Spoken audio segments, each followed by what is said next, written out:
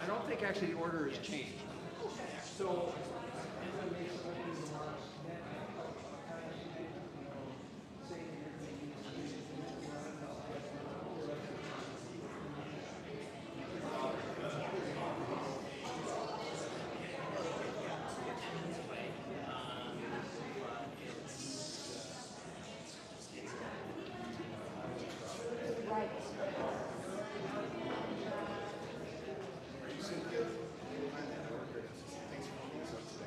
I have never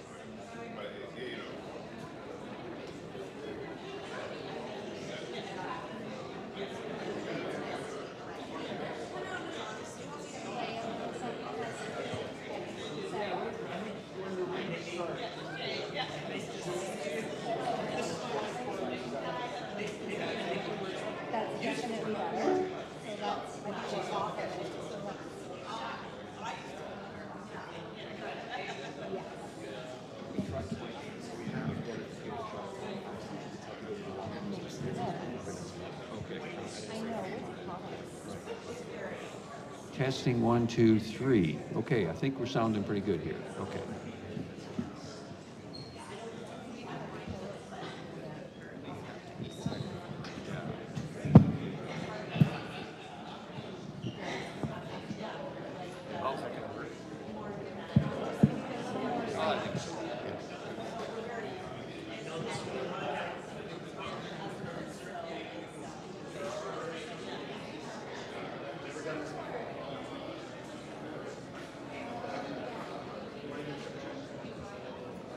Check, check, check. Yeah, we're good.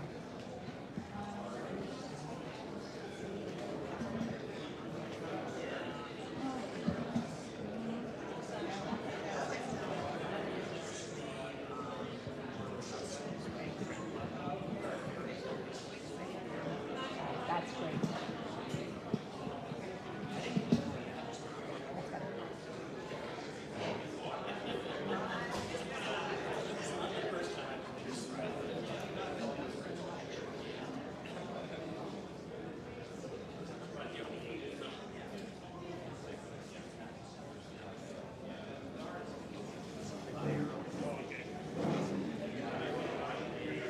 I do. I thought we were.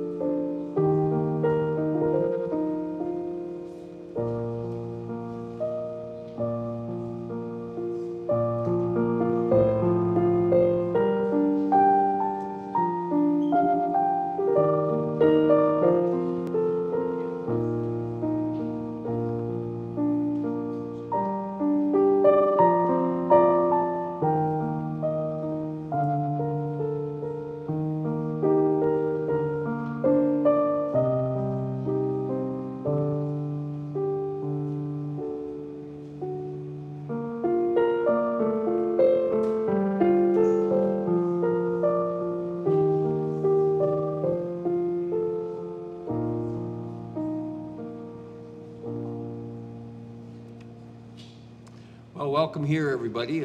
It's so good of you all to share your afternoon with us in memory of, to help celebrate the life of a very special person. My name is Peter Wolf, and I serve as the board chair here of MCC British Columbia, and I'll kind of be your host here this afternoon.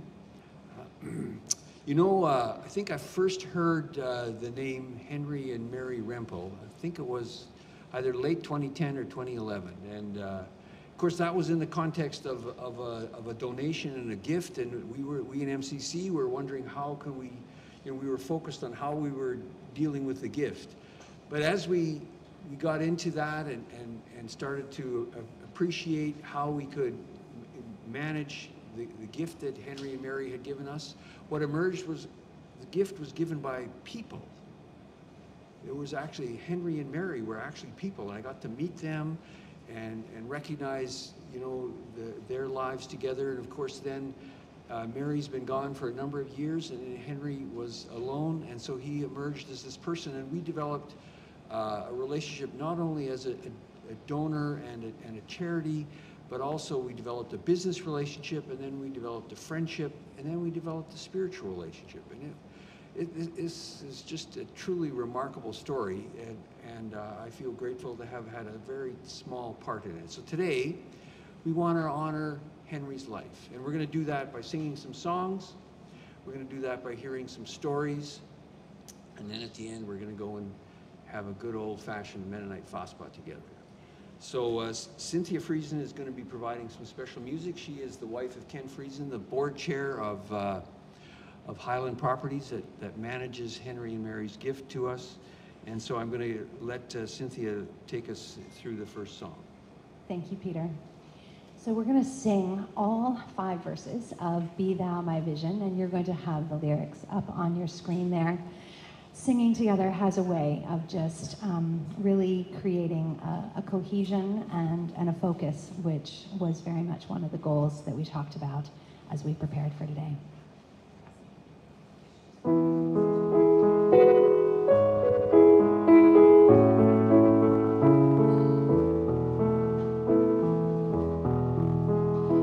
Be thou my vision, O Lord of my heart, not me nor else to thee, save that thou art. Thou my best thought, my day or by night, waking or sleeping, thy presence my light. Be thou my wisdom, be thou my true word. I ever with thee, and thou with me, Lord. Thou art great Father, thy child may I be. Thou in me dwelling, and I one with thee. Be thou my buckler, my sword for the fight. Be thou my dignity, thou my delight. Thou art so shelter, thou my tower. Raise thou me heavenward, O power of my God. Riches I need not, nor vain empty praise. Thou mine inheritance, thou and always. Thou and thou only, first in my heart. My King of heaven, my treasure thou art.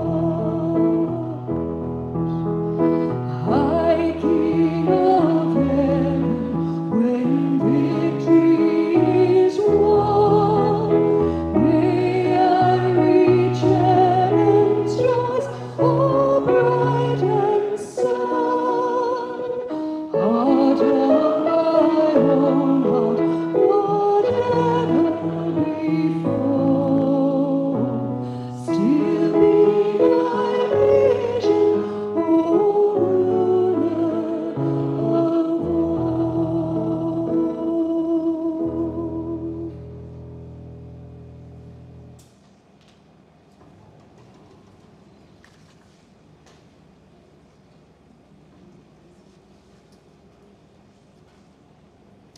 Good afternoon, everyone. I'm just going to check.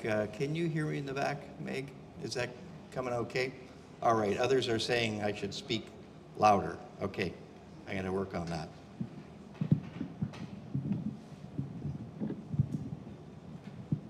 Is that better? Okay. All right.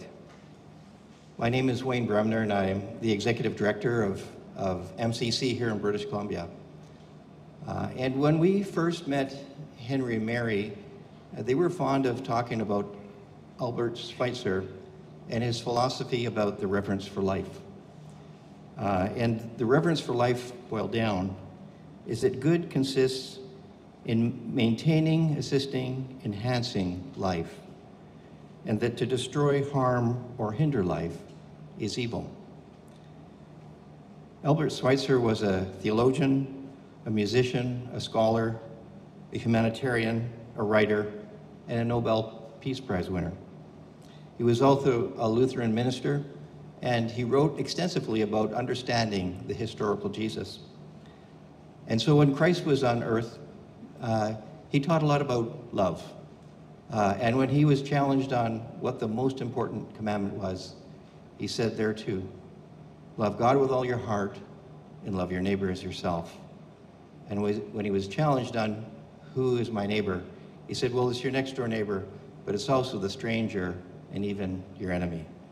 This is something that Henry and Mary and we discussed over the years as we got to know each other.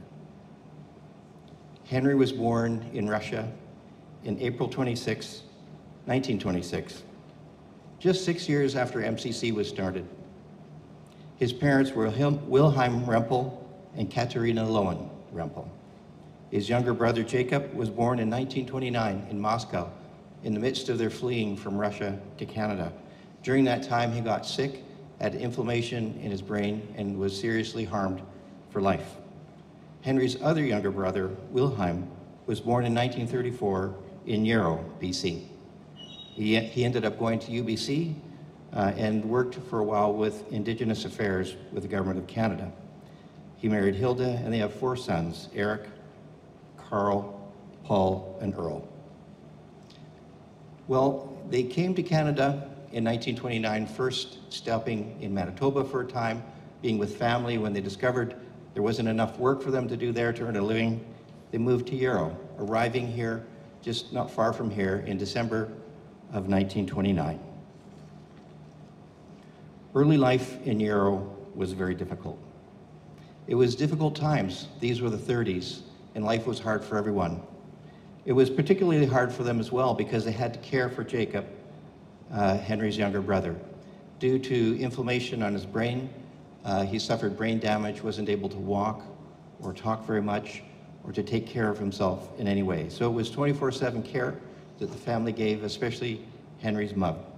This had a significant impact on their family because they weren't as mobile. They weren't able to go out for social gatherings, and oftentimes maybe people were often uncomfortable visiting with them because of Jacob, because he was unusual and people were uncomfortable with that. Life on the farm was difficult. Henry would be picking hops and berries throughout his childhood, but when he got to grade 7, he decided to quit school. Kind of unheard of nowadays, isn't it? But he decided that he didn't like the bus ride. He got car sick, but also he was struggling a bit with school, and he was maybe also wanting to get his hands dirty and work more. And so he quit school at grade 7 and worked full-time on the family farm. After Jacob died at about age 20, the family was able to visit, the Rempel family was able to visit relatives in different parts of Canada. And it was also during that time that Henry felt the liberty to go to Bible school. And so he went to Winnipeg, where he studied for several years at Mennonite Bible School. And then after that, Henry returned to BC and went to UBC and started his university degree in the 1950s. He received his bachelor's in psychology in 1959, his master's in 1962, and he was very close to completing his dissertation or his PhD. He just needed to complete a dissertation, which he didn't decide to do, instead was working at Woodlands. It was during this time as well that Henry met Mary.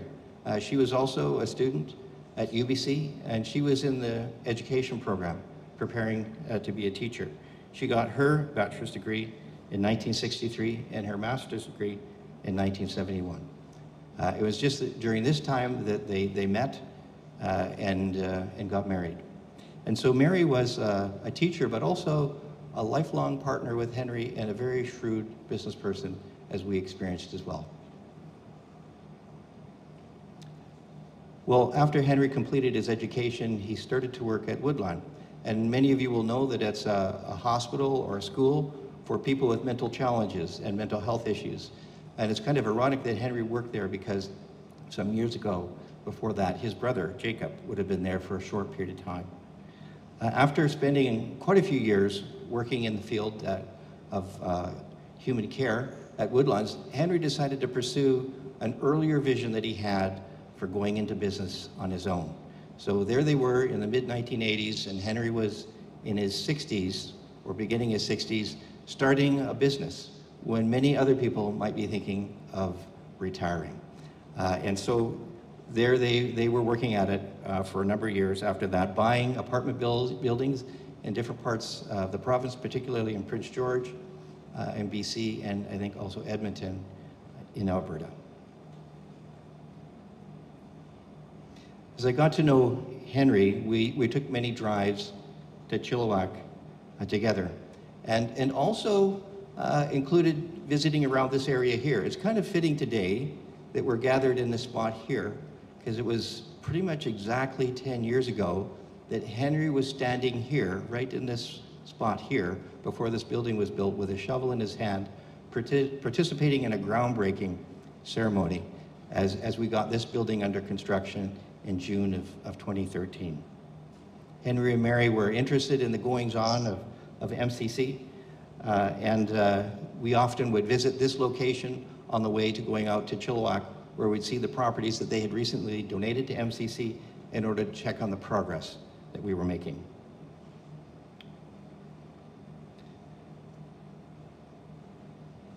I remember hearing more about Henry's story during drives to Yarrow, especially after Mary passed. It would be a regular Sunday afternoon routine or Sunday morning routine that Henry and I would go for drives into Yarrow, and heard many of his stories about growing up. Henry's earliest memories, at least the ones he shared with me, was being a little boy in Russia and having family over and meeting his cousins and feeling like a little guy in a sea of older cousins.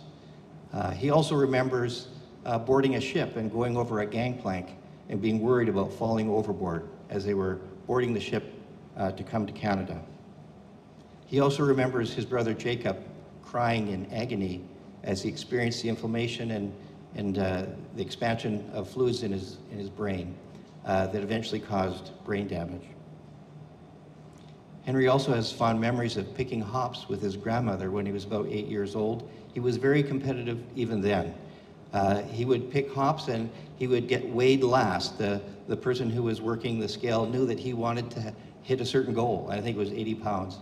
And so he would allow Henry to be weighed last, and he would pick in with his grandma, and his grandma would pick in his bag as he brought her bag to be weighed. And at the end of the day, they would say, how much did you pick today, Henry? And he would very proudly announce what his total would be. They also slept out in the little shacks in the hop fields. And Henry remembers being at the top bunk and his grandma being in the bottom bunk. And for him, he thought it was a little bit scary being up at that height, afraid of falling down. Well, Henry was a hard worker, and he remembered hoeing hops and picking berries and being very competitive with other people in terms of how much he could accomplish in a day. He also had a streak of adventure. One incident was when he had a horse that he had been sitting on in the driveway. It didn't have a proper riding bit on, and they had bought it from the neighbors, and it took off down the driveway and turned right and went at a full gallop towards the neighbor's place. And then he managed to turn it around, and instead of going back to his place, it ran into the train station in Yarrow and then down Chilliwack or Yarrow Central. And then as it turned right on Boundary Road, it hit the bridge and slipped and fell. The horse went down with Henry. He remembers getting back up right away and grabbing the horse and bringing it home and getting a proper riding bit put on it. So there was that streak of adventure with Henry.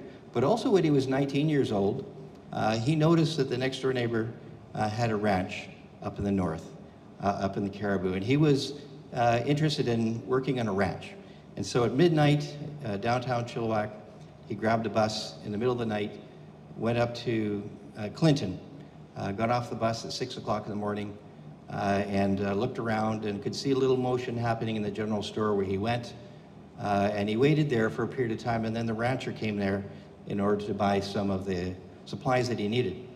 And Henry would tell the story that he went up to the rancher and he said, my name is Henry and I want to work for you. And then as Henry would tell the story in a gruff voice, the rancher said, I don't need anybody. Some of you may have heard that story before. And then Henry said, you can't afford not to hire me. So he's quite a go-getter and sure of himself. And so then after some back and forth, the rancher said, okay, Slim, $2 a day and only for the summer. So there he worked for the summer, and after that, he came home.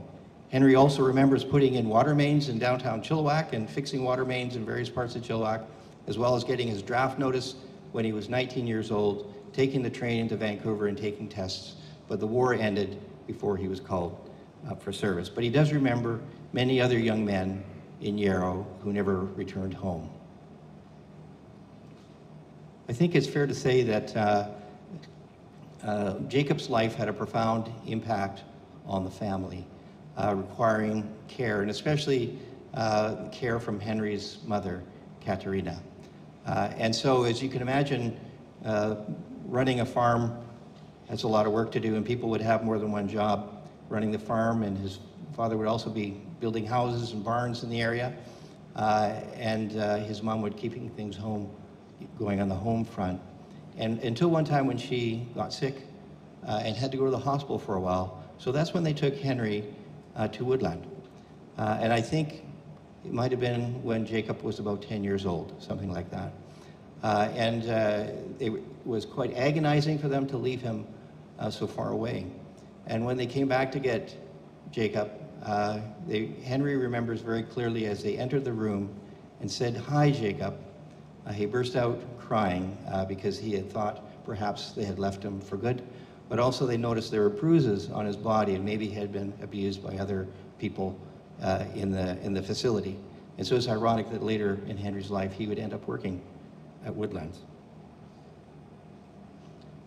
Our first encounter with Henry and Mary was around this time, about 15 years ago. They wanted to donate some land to MCC, a piece of property, a lot in Chilliwack. And as you can see from the picture above, Henry and Mary by this time were very successful in business, owning property in Prince George and Chilliwack and Edmonton and other places. And so they had a lot that they wanted to donate so that we could auction it at the MCC release sale. And so for those of you who don't know, this time of year, MCC hosts an annual release sale. It's at Tradex, and we have about 1,000 volunteers who come out and about 15,000 people who attend. And it's a fundraiser to help support MCCs to address global hunger around the world. And so they wanted to donate this piece of property so that it could be auctioned. And we ended up not being able to accept the donation because they wanted a little publicity, and there would have been nothing wrong with that, except that we couldn't give that same publicity to other people. So we had to decline the gift. And after their initial surprise and probably a little bit of maybe a disappointment, they turned around and made a cash donation to MCC instead. And they continued to make donations to MCC over the years. And at the same time, they visited MCC thrift stores like you see here, and the festival where you're seeing thousands of volunteers across the province working to support the work of MCC. And so they're very touched by the way in which volunteers leveraged the contributions of donors. And so they were excited about that. I'll never forget the call I received from Henry and Mary, I think it was in 2010, when they asked me, would MCC be willing to be the beneficiary of their estate? But with the condition that we help the poorest of the poor, which was easy for us because that's our job, but also that we wouldn't just liquidate the donation of property, that we would continue to operate as a business, because Henry and Mary felt that it would give far more over time if we did that rather than just liquidating it and it's gone. It's kind of like the parable of the goose that laid the golden egg. If you eat the goose, the eggs are done. But if you feed the goose, you can have eggs for a long time. So that was their vision and their idea. And after some investigation, we decided that yes, we could actually accept that gift with those conditions. And so then we set up ourselves so that we could actually receive that gift And it was 2 years later that Henry and Mary made their first donation of property, apartments in Prince George and land in Parksville. Well, it was in 2014 that Susan Beachy and Susan was working in the finance area with MCC and would often be meeting together with me and Henry and Mary. They called us to say they were going on an Alaska cruise. Mary was quite happy because it's something she was wanting Henry to do for some time. And Henry was not so happy because he would prefer to be working.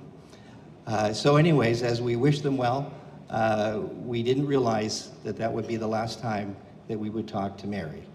Because on that cruise, Mary discovered she was ill, and about a month or so after returning from the cruise, Mary passed away. And so during that time, MCC began to help and support Henry in different ways as he navigated life without Mary, because she was a critical partner to Henry in business, but as well as in his life. Well, we continued to go on drives on Sunday with Henry, and I think you'll see a picture there, which is the barn that his father built, I think, in 1939. Henry said he was 10 years old when his cousin put him on the handlebars of the bike and pedaled out from downtown Yarrow up Boundary Road to where the barn was built. And that barn is still there today. So his dad's a good carpenter, because that's got a long life. We continued to share stories with Henry. We were always impressed by his depth of knowledge of history. And he loved to talk about Frederick the Great and him being a philosopher king and bringing reform to Prussia, or Queen Victoria and her husband, Prince Albert, and how they cared about the common people. And also Catherine the Great, and what a builder she was for the country of Russia. And also how she invited Mennonites to come to Russia. And of course, that's part of our story for many of us here today, and also part of Henry's story. Their family would have gone to Russia several hundred years ago, along with many other Mennonites. Well, as we would go on these drives on Sunday afternoons into Yarrow, we would often talk about life. It's during that time that Henry talked about his days in Bible school. And I asked him how that was, how he experienced that. And he said, well, it was good in some ways, but it was also challenging, because during that time he had some really hard questions. And I think back then, hard questions weren't welcome. And so you were kind of left to yourself to sort them out. And so they were a lot of unresolved questions that Henry had.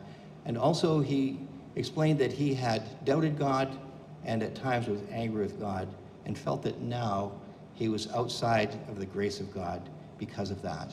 And so it was during those conversations that we would talk about that. And my assurance is that nothing can put you outside of the grace of God. And so through those conversations, Henry found peace with God and renewed his faith and wanted to continue to live his life with a reverence for life, and also to help the poorest of the poor around the world as an expression of what he thought it meant to have purpose in life and to care for others, and also to please God. Well, it was when Henry's father was passing away in 1975 that his father said to him at his bedside, "Henry, don't work so hard. It's not necessary anymore." And Henry used to say, "Little did he know, I was just getting started." And as Henry reflected back on that in later parts of his life, he had some regret about not spending more time with his family. Well, Henry and Mary had developed a lot of wealth, which they shared with MCC. And MCC has a wealth of community. And so we shared that wealth of community with Henry and Mary. And so we enjoyed lots of time together. This is a picture of a gathering at Henry's 91st birthday at our home, where we wished him a happy birthday. And in the process, we shared also with him the collages that you see back there as you were coming in. There's a picture of Henry with his vision to use his property to help the poorest of the poor. And there's other collage which shows Joshua Makusia from Kenya, who Henry and Mary met. And his vision was how to end the lack of clean water in Kenya. And he came up with the vision of building sand dams. And that's one of the things that Henry was very excited about in the early days, making a difference in providing water for people who don't have it. And so as we shared with him at his 91st birthday about the impact that he was making, we said, we estimated in the next 10 to 20 years, just what you've given so far, you will help over 1 million people have access to water and food. And so for Henry, that was very moving. And he said to us at the end, as he looked around the table, he said, I'll never forget who you are. I won't remember your names, but I'll never forget this evening. This has been one of the best birthday presents I've ever had. And so we honor and remember Henry, as well as Mary, and their life of generosity. And I want to leave you with one last picture of Henry, which is fairly recent. It's a video just as I was leaving his home, saying goodbye, and he's saying goodbye back to me and perhaps to us. Let's see if it works. See you later. Take care.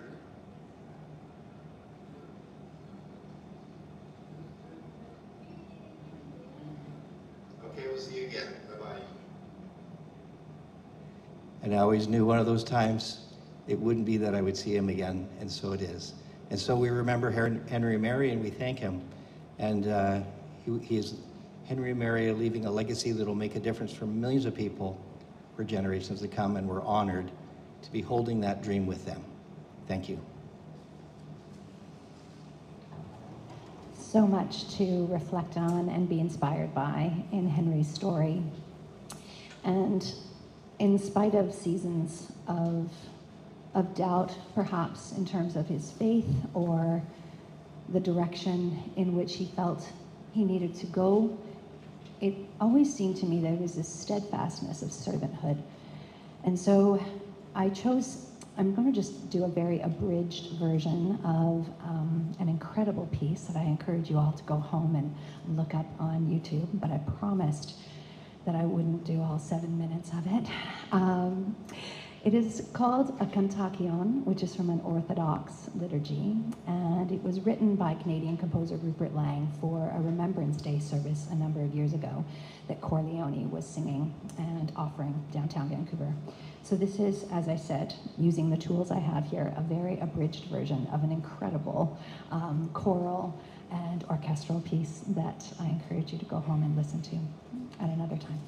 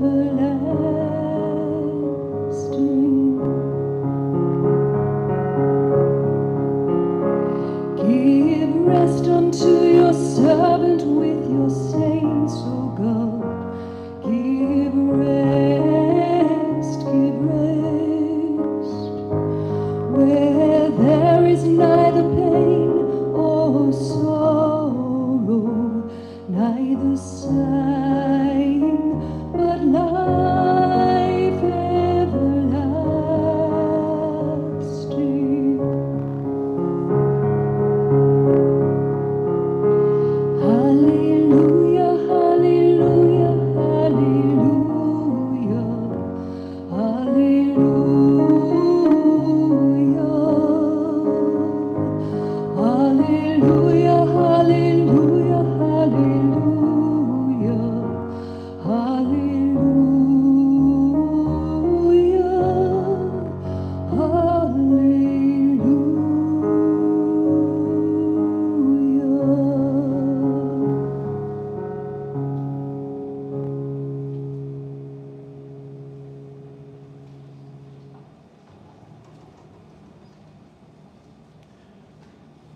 So as Wayne talked about, we here at MCC had the privilege of getting more involved in Henry's affairs, in helping him manage the business, particularly when Mary was gone. And also then we arranged personal care for him as Henry capacity began to diminish. And so we want to hear from some people today that they spent a lot of time with Henry. And so there's 4 people from our Highland Property Group that want to share. I'm going to invite Stephanie to come along first, and after that we'll get Susan, and then Jay, and then Ken.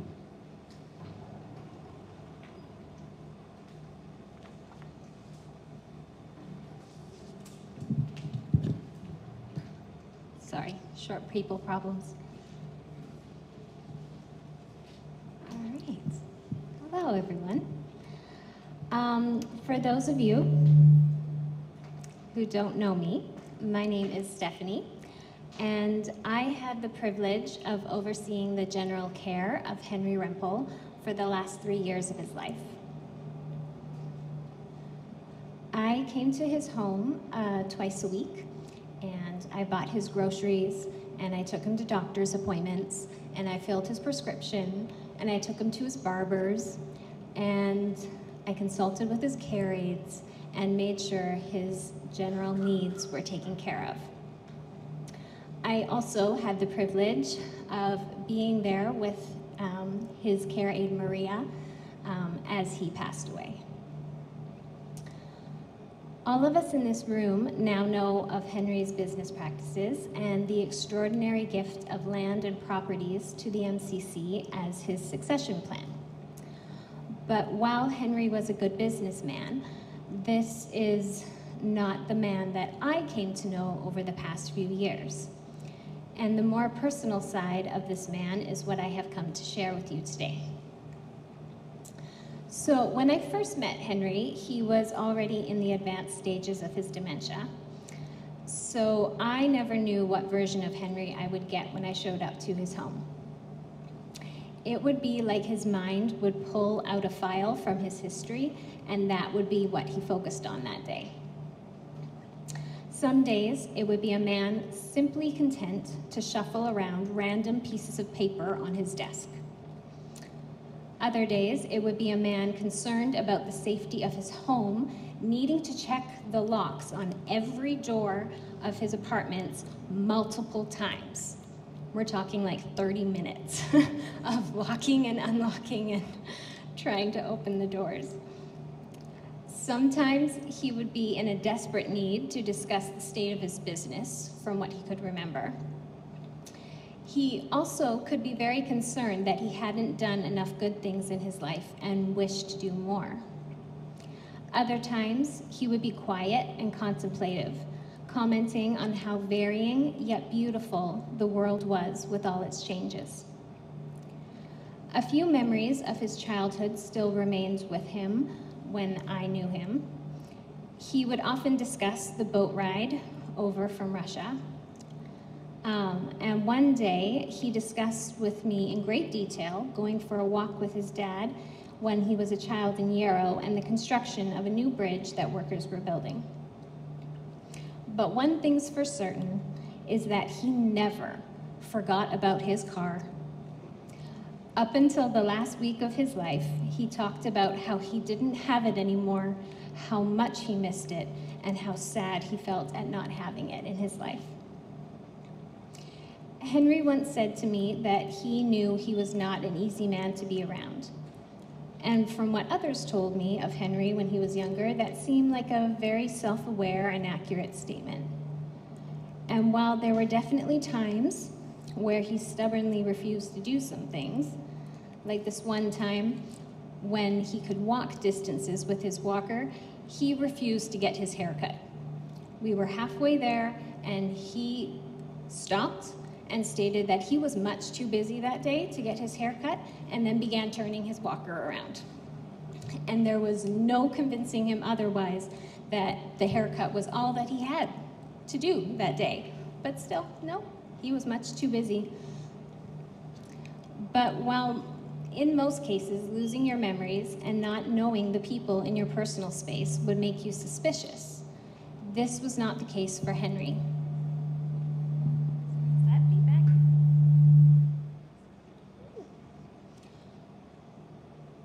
There never was someone so unperturbed about having people he didn't recognize in his home. No matter who walked in through the front door, he would simply look over at them and say, "Oh, hello." And then after introductions were made, go back to doing whatever it was he was doing. Henry became more and more content in not knowing. For the last year of his life, his standard reply to the question of how he was feeling that day was, "I don't know." And then he would start laughing. Henry was a very put-together man. From his wardrobe, a suit he wore most days, but always a hat when going out, to his home, everything had its place. Even the stacks of papers he had on his desk were organized into tidy, specific piles, and the hand towels that he was given by his care aides to fold were folded neatly and just so. Henry loved music. He had an extensive collection of classical and marching band CDs, which his care aides would ever so graciously play for him daily. I also bought him Andrew Rio DVDs of live concerts so that he could watch the musicians and the audience enjoying the music as much as he did. At times, he even participated by either humming along to the Hallelujah chorus or clapping along to the up-tempo music.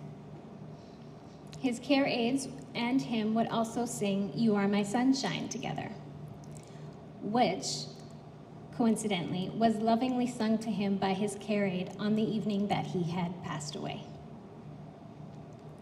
Henry enjoyed ice cream and watching the world around him. When the care aides would take him down to the mall for daily walks, sometimes he'd get a scoop of ice cream and simply watch people. He also enjoyed going out on the streets on days when his community was having parades or outdoor markets. He enjoyed witnessing the movement of the ever-changing world. I really enjoyed getting to know and serving Henry in the last years of his life and will remember my time with him. In my memories, he will be the quiet, dignified man sitting at his dining room table, taking an afternoon nap while listening to music as it plays in the background. Thank you.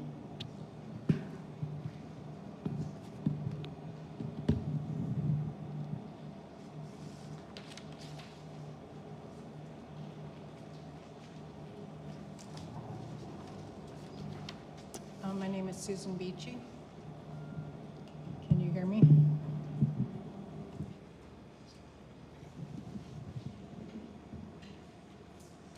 Okay, my name is Susan Beachy. We're remembering Henry today, but I would like to start by saying a few words about Mary. Over 10 years ago when I met Henry and Mary, Wayne and I would meet them in the White Spot, and Henry would talk with Wayne while Mary would sit across from me and she talked about her work. She was very involved in the operations of the rental apartment buildings and also in property development. She was detail-oriented and knew how things were supposed to work. It was difficult to manage buildings from a distance, and she complained about how hard it was to get good local managers. She seemed to be the main supervisor of the accounting staff. The Rempel's business success was due to Henry's drive, intelligence, and instincts, but also to Mary's tenacious work in keeping things on track.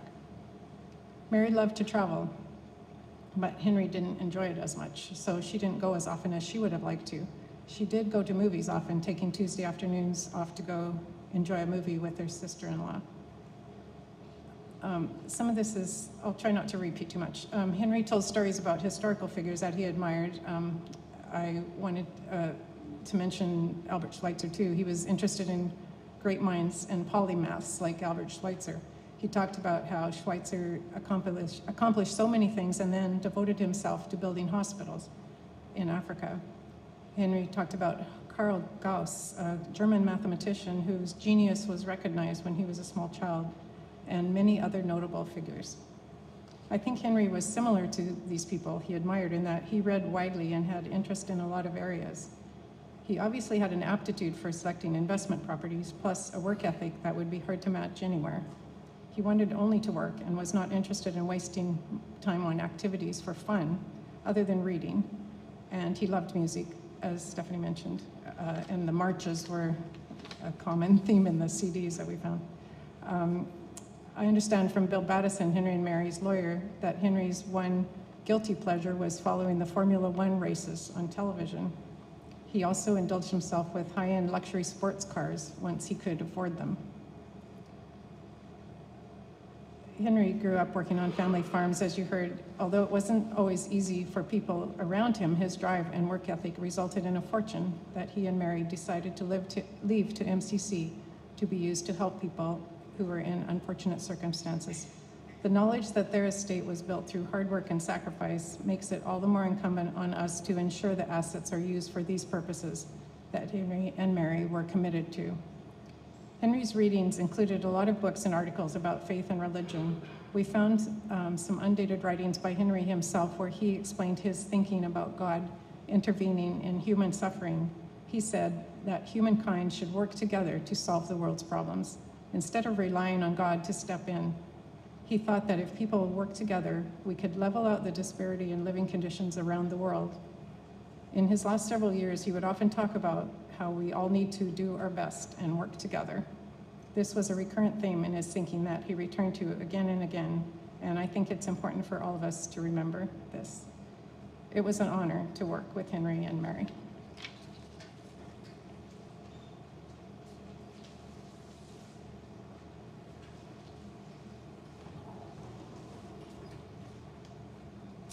Hi, my name is Jay Techrobe.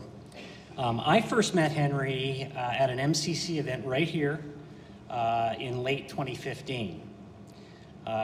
He was on the arm of Gerd Bartel, who I think is here today, right there, yeah, who was assisting him as he was walking around the newly opened MCC Center. My first impression was of a dignified, gracious, but frail man. I was about to become the first dedicated employee of what was then known as MCC Legacy Trust. In the first part of 2016, Wayne would arrange for visits with Henry and I, encouraging him that I may be able to help him with his businesses. We would go for drives through Abbotsford, touring various projects that I'd been involved with. They were lovely visits, and I appreciated just how well read Henry was and the depth of his intellect. But each visit was like a meeting for the first time. By mid-2016, I remember saying to our board, I'm not sure how much I'm going to be able to help Henry if he can't remember who I am or what I do. But Wayne would offer his help, and Henry would graciously say, thank you, but I just don't know how I would use Jay. Then in the fall of 2016, things changed. It was really through a crisis that our relationship blossomed. His business partner in a project on Vancouver Island was coming to meet with him, along with the partner's lawyer, who is formerly the lawyer of Henry from Edmonton. Henry knew this was going to be trouble. There was something wrong, and he really didn't know what to do about it. And finally, he knew that this MCC guy, me, could possibly help. We met where all Henry's meetings occurred, which was in the White Spot, in the podium of the building in which he lived. I got to witness firsthand what these partners were doing, and it wasn't good. From Henry's perspective, the meeting went very well. I was his shield and there to help him solve these business problems that he was dealing with. Thus began our weekly pattern of meeting every Tuesday to discuss quote-unquote business. Those Tuesday meetings carried on until the end. We had a shared family connection to Yarrow of the 1930s and 40s. As my father and his siblings grew up, they were the same age as Henry, experiencing the same thing in the fields that Henry's family was experiencing. Henry was not a man that would meet without there being a productive purpose to it. So the fact that we could talk about things that were business-oriented made all the difference in the world. After Mary's passing in the fall of 2014, there was a big gap in what made the Rempel family successful. Henry was the visionary, the big idea guy, the risk taker, and Mary made sure that things got done, that it made sense, that brought logic and a sober second thought to the initiative. Henry was the right brain, Mary was the left brain.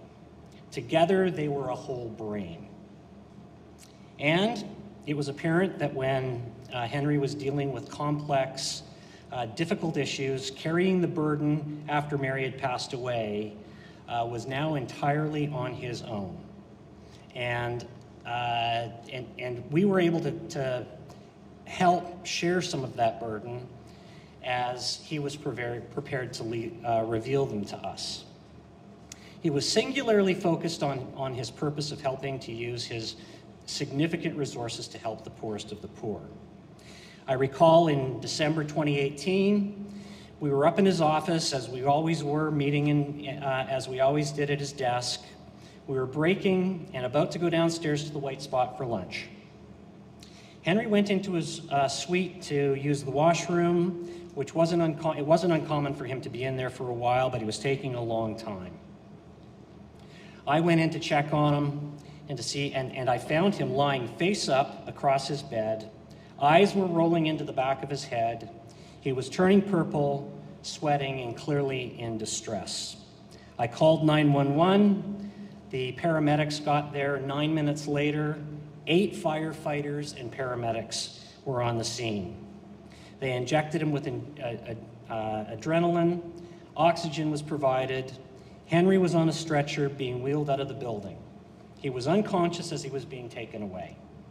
I followed by car to the Royal Columbian, and he was in what appeared to be a chaotic inner-city emergency room. Lights, noise, just chaos everywhere. He was lying on a gurney in the middle of the emergency room. As I walked in and walked up to him, he looked up at me and he said, "Now, I want to talk to you about Vancouver Island." 15 minutes earlier, we thought that he was gone. Henry gave selflessly and sacrificially. He was an inspiration and a role model for many.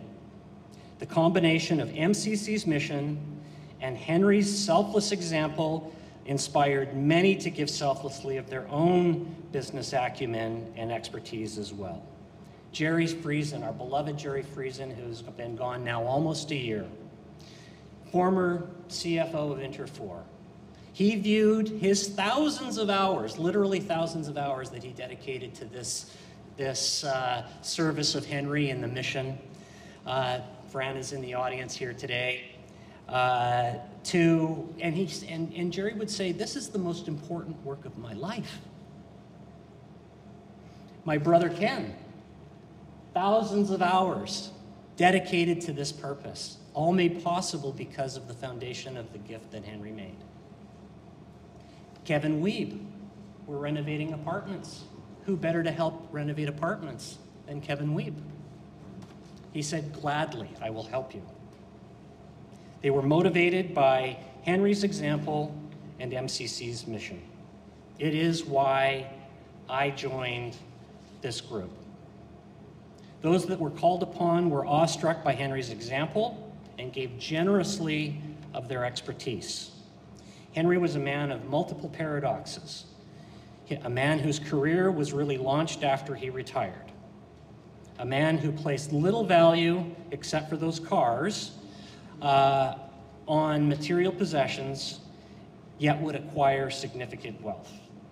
A man who was so private, quiet, and humble would inspire and give rise to so many gifted individuals to give sacrificially of their time, expertise, and resources. Henry was so pleased when the mayor of Prince George, Mayor Colin Kinsley, said publicly that the Rempels had done more for Prince George than any other individual. And he was proud of that because he said it was an example that would motivate others to do something similar. The Rempel story isn't ending, it's just beginning. It'll be an example for others. We can't let it fade into the white noise of life or be eroded by time. It's inspiring, too important, too worthy of being a story for generations. MCC was a good fit for Mary and Henry. They are the hands and feet of Christ. MCC is the hands and feet of Christ, putting faith into action, and action was what Henry wanted. Now MCC must be worthy of the Rempel investment, an investment measured by souls nourished, pain alleviated, and lives saved. In the last few years, as you've heard, as Henry's health declined, we kept our Tuesday meetings. But they became about caring for Henry and ensuring that the care was there. And the care aides, Maria, Imelda, Marilyn, Angela, loved him completely. Stephanie ensured that his needs were being met. Susan was there on a daily basis, and we had a system and processes in place to ensure he was cared for. Thanks. Good afternoon. My name is Ken Friesen. Too close? Maybe put it up a little bit. There we go. I'm the husband of Cynthia Friesen. I've been chair of MCC Legacy Trust since its inception, and this has been quite a journey. It's a journey that arose when Wayne and I were first at an AGM and then met with Henry and Mary at their office at the White Spot, and then offered up, at that time, Prince George and Nanaimo.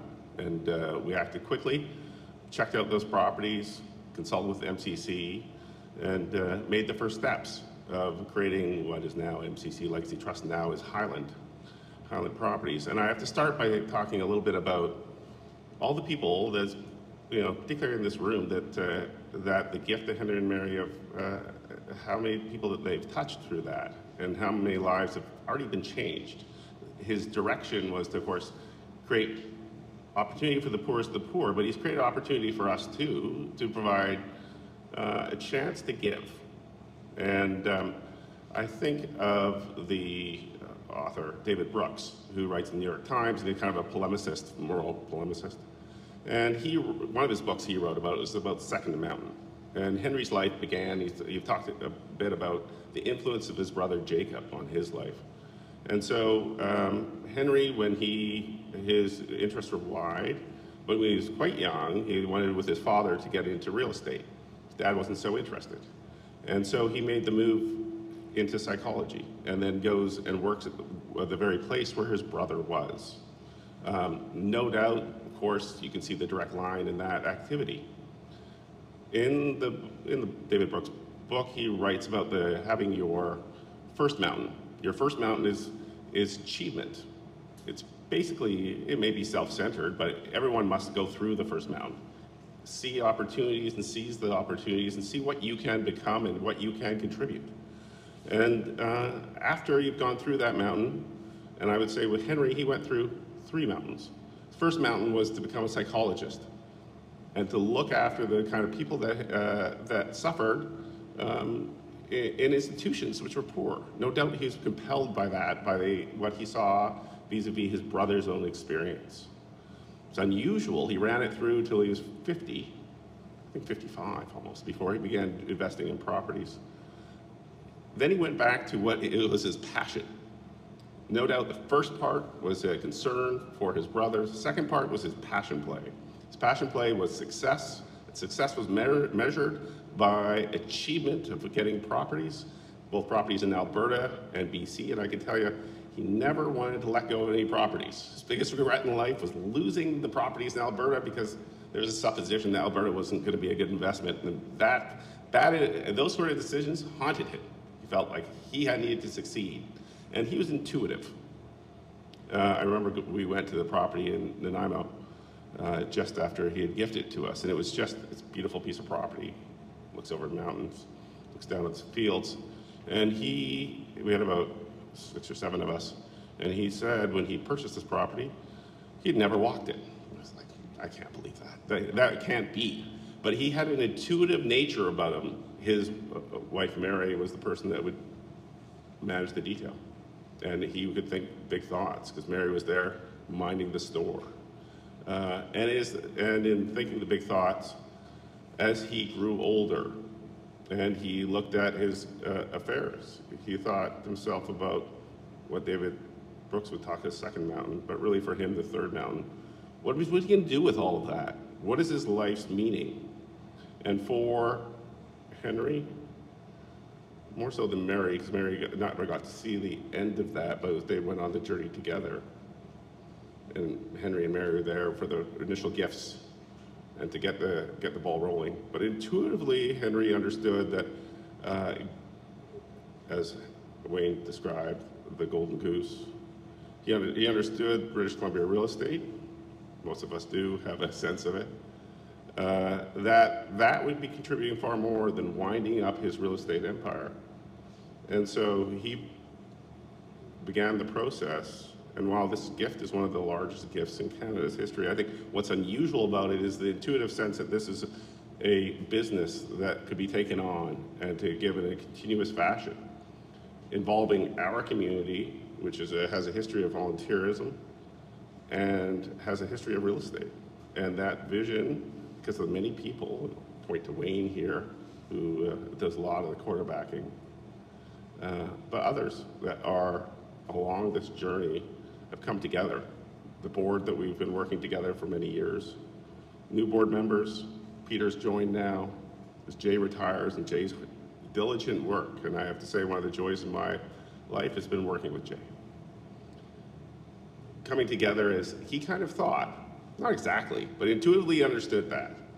And so that third mountain is a mountain of collective action, of collective good. And so that's the mountain that's corollary to self-achievement, this achievement for the greater good of the collective, not the autonomous, but the collective. So with that, thank you, Cynthia. Well, let's collectively sing "When Peace Like a River, It Is Well With My Soul." We've got just a couple verses, and I have found an arrangement. The piano is quite lovely, so I hope it gives you space to breathe, and it's like we've been granted a feast, a Henry feast, and we need to digest it. Maybe you want to stand, actually, and join me while we sing this.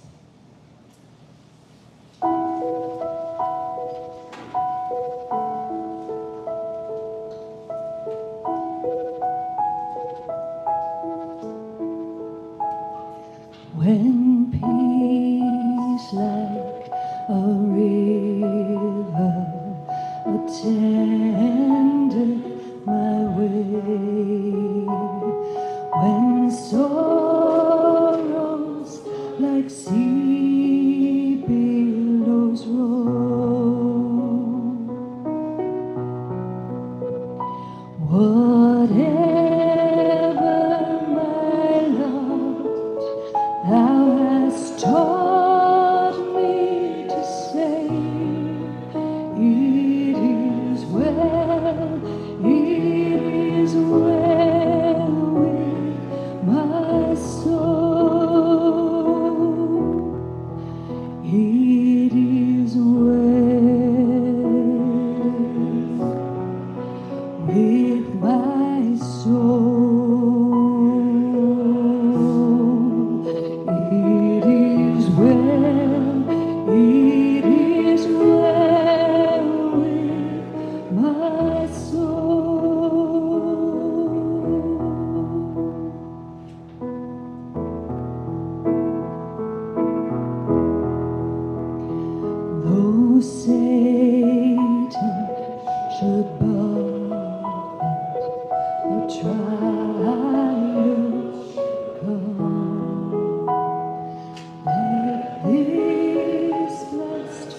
assurance, control, that Christ hath regarded, helpless, sustained, and His death is on blood for my soul. It is well with my soul. It is well with my soul. It is well with my soul, with my soul. It is well with my soul.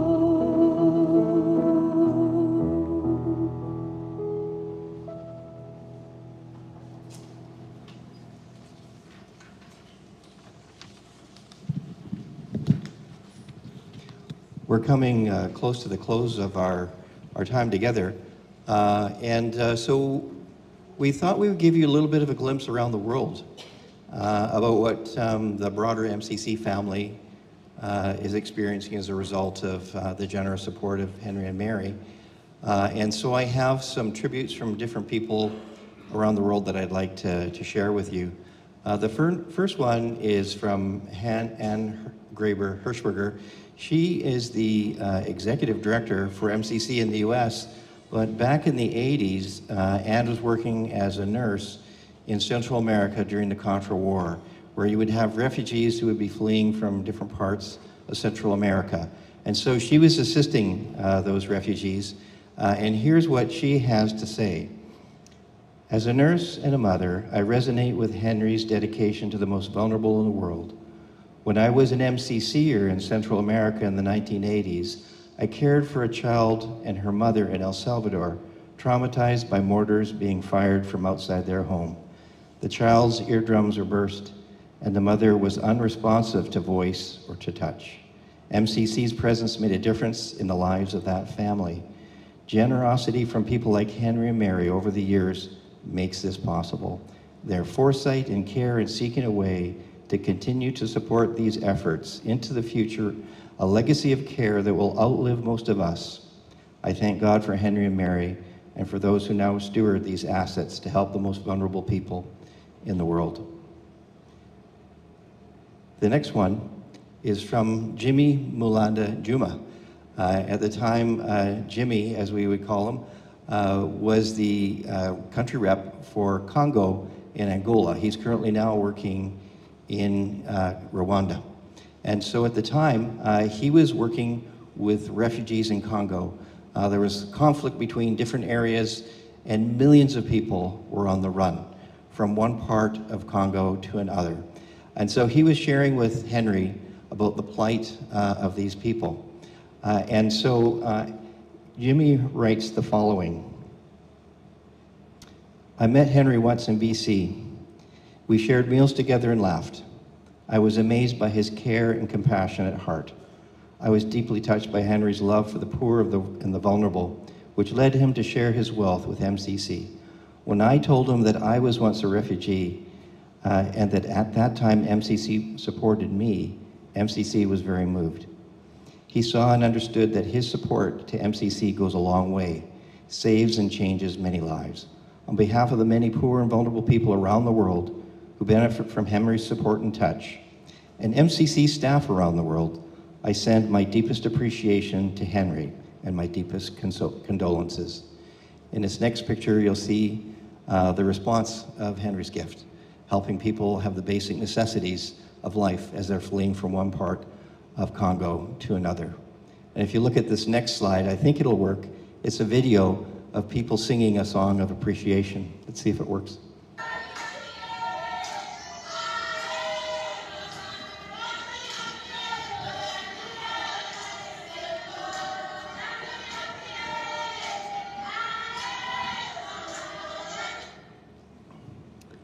Well, you can imagine if you were Henry in that moment and knew that your help had made the difference for those people, it was very moving. It was very moving for Jimmy and Melinda as well. This next one is Ron Ratzliff. Ron Ratzliff is the chairman of the board of MCC Canada. But when Henry and Mary first started their journey with us, Henry was the country representative for MCC in Kenya. He was responsible for overseeing the building of sand dams. And over a period of time, over 1,000 of those sand dams had been built. And each one would provide clean water for thousands of people in a community. And so Henry met with Ron, and here's Ron's words of tribute. I had the privilege of visiting Henry to thank him for one of his first donations to MCC, designated for food security and water. As I described the functioning and the impact that access to water had on families, especially women and children, I saw Henry's interest increase. He had many questions about how the sand dams work, the filtration, how long the water could last in the sand, and many more questions. Impact of his gift was very important to Henry, especially to children and women. I was present at one of the larger construction events where over 1,000 people had gathered to build one of the largest sand dams I had ever visited. Henry was excited to see the local self-help as people pitched in. They weren't just receiving help, they were part of overcoming the problem. Ron goes on to say, our commitment to help everyone in need, regardless of where they come from, resonated well with Henry and Mary, and they were keenly interested in having their donation act as an endowment, having a yearly impact of revenue that can help people for generations. May we be faithful to the intent of Henry and Mary as we continue to serve. That's from Ron Ratzliff. And now you can see a sand dam and what it looks like. They terrace the mountainsides and water collects in the bottom and the sand traps it. You can continue moving, and then as a result of having water, people have water to drink, they have water to irrigate crops, they have food to eat, and it changes the entire cycle of life. Next one. This is Jeannie and Dan Yancey. They came to my home to meet with Henry. They at the time were the Asia directors for MCC, and they oversaw programs in different parts of the world, including Vietnam and Indonesia. Here's what they had to say. My husband Dan and I had the opportunity to meet with Henry back in 2015. At that time, we were serving as MCC area directors for Southeast Asia. You can move to the next slide. Wayne Bremner invited Dan and I to have dinner at his home together with Henry. I remember that Henry had a lively interest in learning about MCC programs in Indonesia. He was also particularly touched by MCC's work with people with disabilities caused by Agent Orange. We thank God for the legacy of Henry and Mary Rempel, the love he has shown to people he will never meet. He truly cared. And as you can see, this young man is actually 20 years old, and he's one of the victims of Agent Orange. It's now working its way to the 4th generation. It was sprayed on crops, and it causes birth defects for generations. We don't know if it'll continue, but there's over 150,000 children in Vietnam who are impacted. And so this is something that particularly touched Henry because it reminded him of his brother Jacob. If you look at this next slide, you'll see that MCC is assisting this single mom continue to care for her son by providing her with a cow. With a cow, she can have milk, and then she can produce something that generates income and support the family, and also have calves, which also is a source of income. Henry liked the entrepreneurial, self-reliant part of that help. Next slide. And this will be the last one. This is our executive director, Rick Kober-Baumann. And as he's sitting there with Henry, he has just come back from Syria. And I think you can bring to mind the news of Syria, where there's ongoing bombing. Over 500,000 people have been killed. About 11 million people have been forced to flee their homes, half of them fleeing somewhere in Syria, and the other half fleeing to neighboring countries, and some coming to Canada. As Rick is sharing with him, this is what he says. I met Henry once and was able to share how MCC was responding to the severe food needs of family displaced 2 or even 3 times by the war in Syria.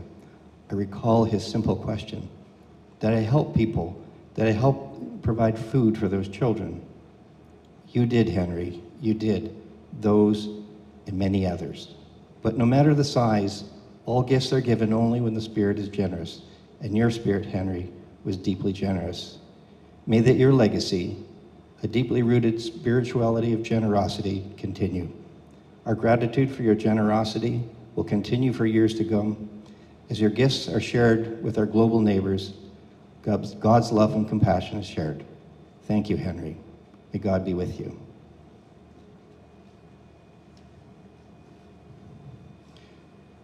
We're deeply appreciative of the generosity of Henry and Mary. And now we stand to steward this gift for generations. I'm deeply moved to see so many people here today. When people reach an older age, very often the funerals are smaller because most of their friends have gone.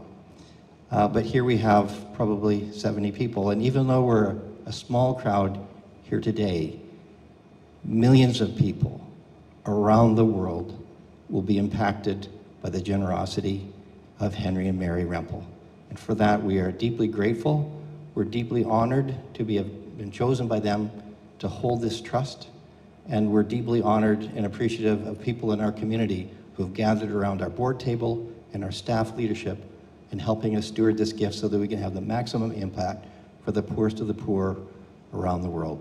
So thank you, Henry and Mary, as you look down upon us. And thank you all very much for coming.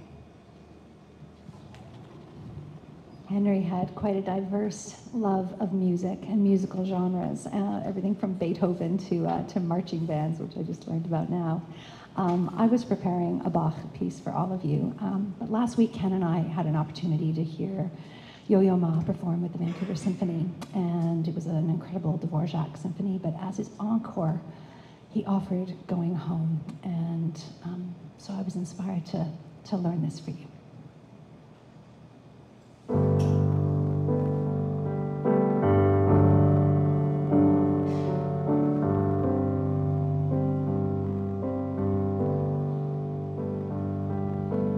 Going home, going home, I am going home,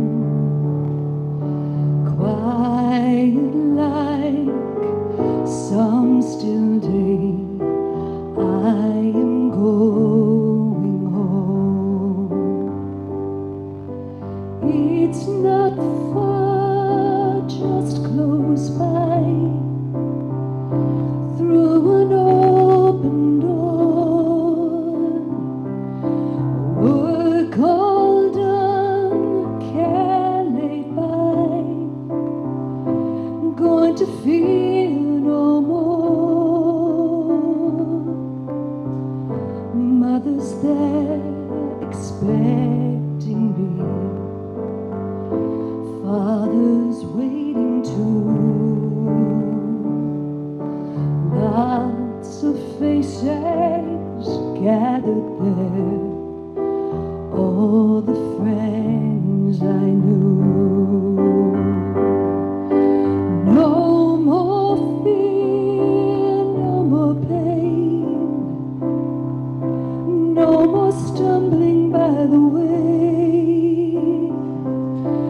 no more longing for the day, going to run no more. Morning star, light the way, restless dreams are gone, shadows gone, break of day, real life has begun. There's no break, there's no end, just living on, wide awake with a smile, going on and on and on.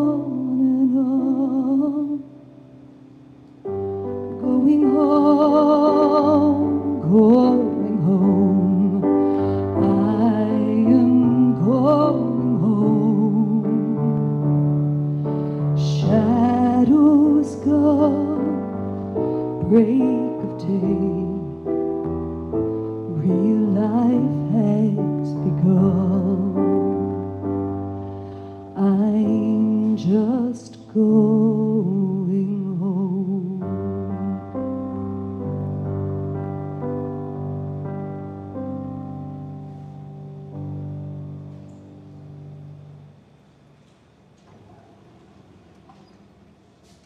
Thank you, Cynthia.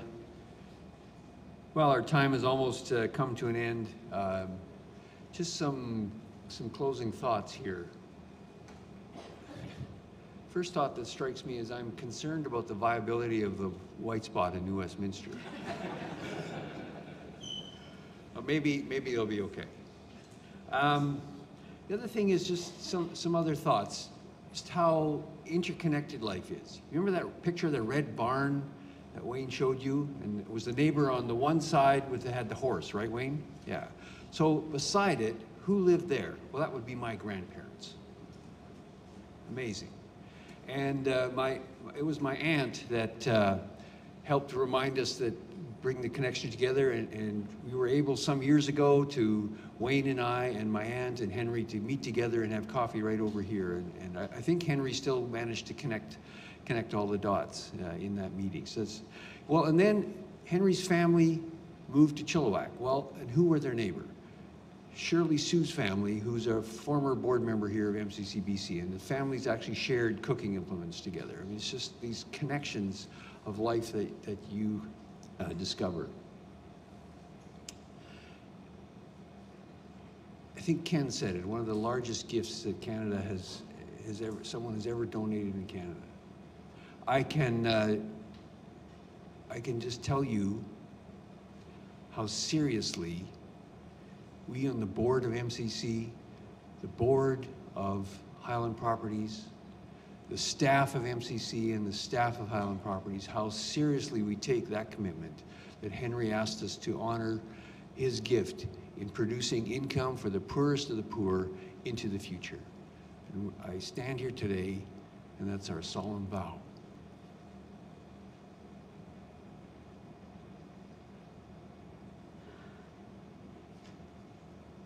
If Henry were here, Henry would say he understands the amazing potential, present and potential impact of his gift. And I think we were able to communicate that to him. But if Henry were here, I think he would be astounded by the stories of impact that his life had on all of you that are here today. It's amazing. You know, when you get involved in the life of someone, your life changes as well. And I know I speak for all kinds of people because we interacted with Henry. We're different people, and we're grateful because of it.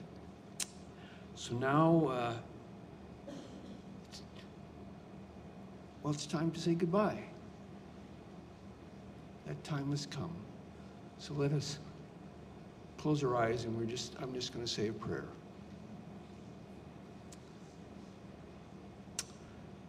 So, Father in heaven, we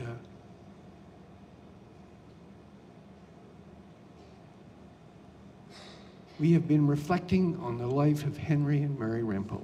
And today in particular, we're saying goodbye to Henry. Henry has always been in your care, and I'm so grateful that he was able to rediscover that you loved him deeply and able to participate in that love. And we know that as we go from here, that their gift with our help will continue to impact the world. And we do that because we want to share your love and compassion for all in Jesus' name. So now we say goodbye and amen. One more song from... Sing Be Still My Soul together. And again, maybe let's stand.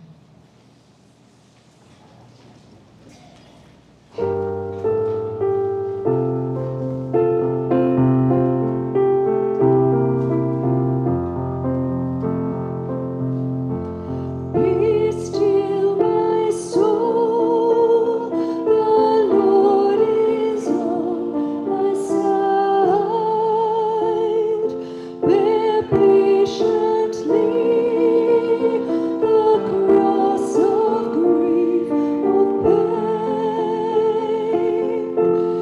Cleave to thy God, to order and provide.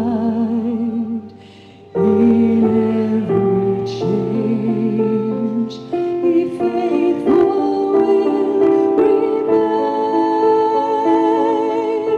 Be still, my soul, thou best thy heavenly friend. Through thorny ways leads to a joyful end. Be still, my soul, thy God doth undertake to guide the future as He has the past. Thy hope, thy confidence, let nothing shake. All now mysterious shall be bright at last. Be still, my soul, the waves and winds still know His voice more rude than while He dealt below. Be still, my soul, the hour is hastening on, when we shall be forever with the Lord. When disappointment, grief, and fear are gone, sorrow forgot, love's purest joys restored. Be still, my soul, when change and tears are past. All safe and blessed, we shall meet at last.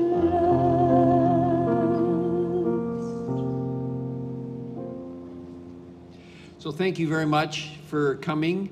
And as I said earlier, we're now going to enter into a time of FASPA over in the cafe. There might not be enough seats for everybody in there, but we can move chairs in there. So please come and take in some light refreshments. If you need a washroom, there's one washroom in the cafe, and we have more washrooms upstairs. You go up the stairs, head to your left, and you'll find the washrooms there. Again, thank you so much for sharing your afternoon with us as we said goodbye to Henry.